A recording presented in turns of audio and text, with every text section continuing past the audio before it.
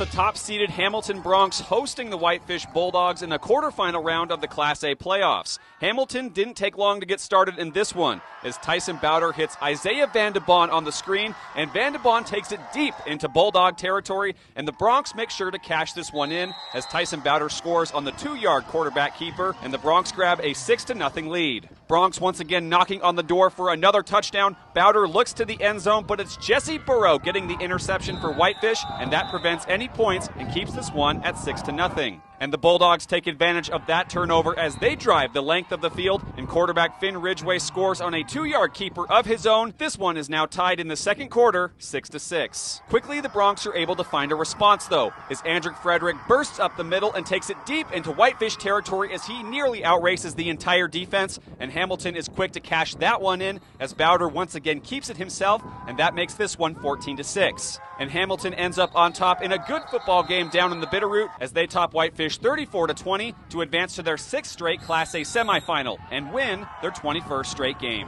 Reporting in Hamilton, Kyle Hansen, MTN Sports.